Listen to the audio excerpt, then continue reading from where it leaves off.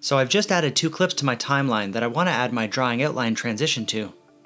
Go over to your project panel and create an adjustment layer and drag it above your videos on the timeline. From the center of the 2 clips, hold Shift and hit the left arrow key 3 times to move back 15 frames, then collapse the rest of the layer.